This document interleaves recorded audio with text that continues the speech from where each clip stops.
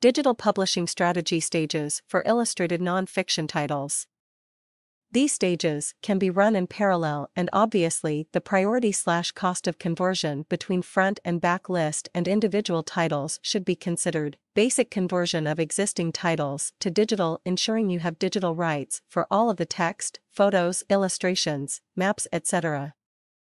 Conversion of your PDF/InDesign/Quark print files to EPUB.MOBI, etc.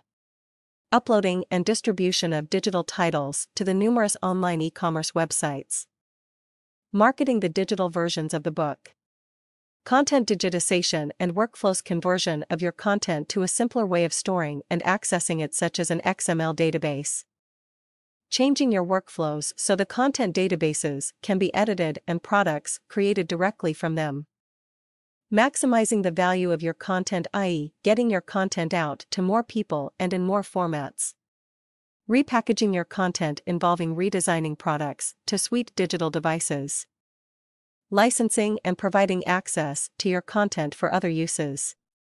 Using your content in marketing to help create and keep communities interested in your products. Build or create links into online communities where your content can be marketed.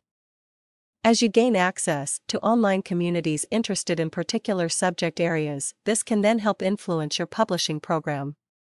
The implementation of your digital product strategy. There are various different stages that you should assess when looking at your digital strategy. Research the general market and your market. The first thing you need to do is look at the following: market, what's out there already, how is it being sold, what price point, numbers, etc., etc. Innovative ideas, these are often in different products, but look at what's moving forward in your subject areas.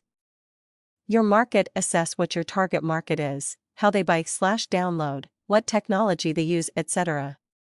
This will give a great overview of what areas to assess within the strategy development. Mature your ideas. Firstly, look at the ideas you have already for your titles. You, as the publishers of the books, know the titles the best and often have a great grasp for what their readers will enjoy, and thus buy. Often it's a lack of confidence to go forward with these ideas, or not knowing how to complete the ideas is where the sticking point is.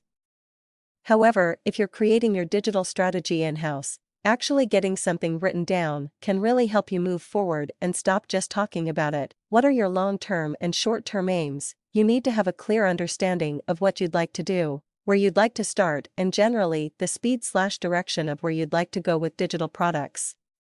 Then you can start working out what they're going to be, and when you need to develop them, define a product strategy/action plan. Once key decisions have been made about the best way forward for your digital products, you should develop a strategy. This could include a written document detailing a product strategy that you can move forward with within your timeframe/budget. This will overview the type of products, technologies, i.e., Kindle, EPUB, apps, etc., the content of potential products and distribution lines, etc. This could be created in something as simple as Excel for each of the titles and the product types you intend to create. A digital product schedule to help you understand the long-term and short-term priorities.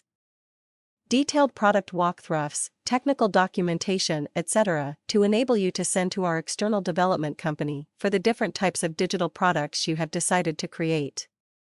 Linking in with website/marketing. Once you have your digital product strategy in place, don't just leave it there. Careful consideration needs to be made for distribution and marketing. Look at how to use your website and marketing activities to best promote your digital products.